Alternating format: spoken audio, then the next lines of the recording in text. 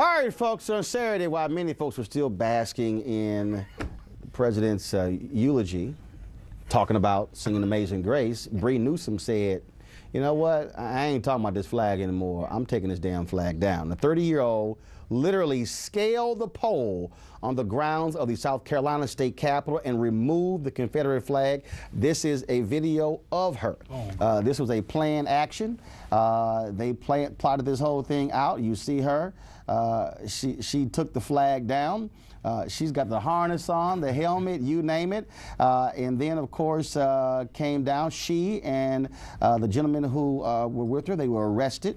And then 2 black workers came back out and put the Confederate flag right back up. But lots of folks were saying free Bree. She is out on bail. They are facing charges in this case as well. Y'all, I want to come back to y'all panel. Y'all can let the video keep rolling. Just, of course, Huey Newsome, Gina Page, we have Cleo Monago. We also have Bishop Harry Jackson. What do y'all think about Bree? I love her. She, just as you said, she says enough talking. We don't need to talk about this anymore. And I think she's a great example of how we need to take some action. That's right. We don't have to just sit around and take what's being given to us or what's happening to us. We have the power to make a change. We have the power to do anything, but we're constantly being hypnotized. Symbolically, Roland mentioned that 2 black folks were the ones who were sent up there to put the flag back up. That's power. I'm sorry, man. I would have been like, you know what, y'all got to send somebody. Okay. I mean, y'all gonna define somebody to put that flag. I mean, there's always a psychological counter strategy, like erasing how devastating this really is to black people, and that is terroristic. They're constantly doing stuff to kind of counter things and put things back on track with the racist agenda of this country. Bishop, is interesting because I was looking at this podcast of Ed Schultz. Where I'm trying to figure out what the hell he's talking about.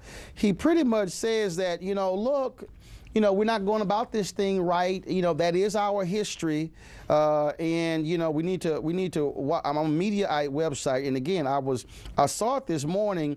He said that America's desecration of the Confederate flag is unproductive.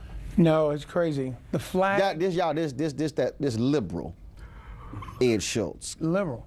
Go ahead. Well, the flag is a symbol of terrorism, and it has been. That Confederate flag was brought back during the time of civil rights struggles. It's emblematic of the KKK.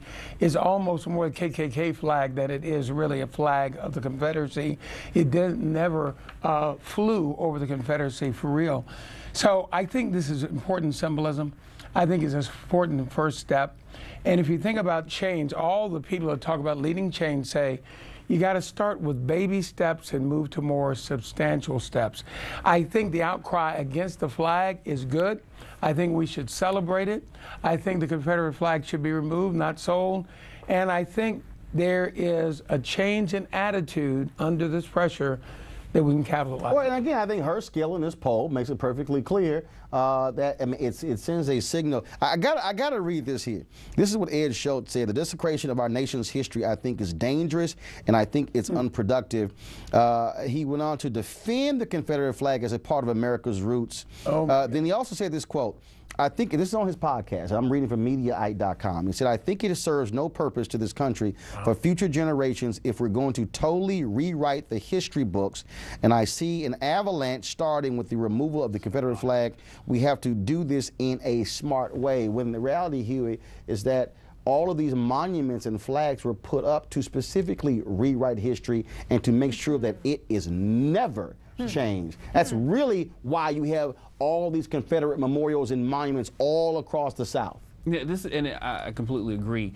Most people did not know this until this controversy came up, that the putting up the Confederate flag in state-held institutions was a rebuttal of the civil rights movement in the 60s. That before the civil rights movement, it never happened. Right. It's very important.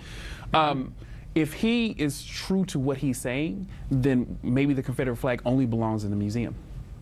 And that, if that's the case, then it belongs in the museum. It doesn't belong on state grounds. Well, I'll She's tell you, being reasonable again. See, we be reasonable. Bree wasn't being reasonable. No, she's being actionable. Well, no, she was taking action. Well, I'm with Bree, so I'm sorry. with Bree, too. So that's right, climbing that pole, bringing it down, and guess what? If y'all don't like Bree climbing the pole, we'll take the damn thing down yourself.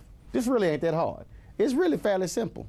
It's fairly simple. Reasonable again. And they could have voted last week to take it down. I'm just saying, but want it down. y'all want to wait in South Carolina, and then you have some people who call on Governor Nikki Haley a civil rights hero.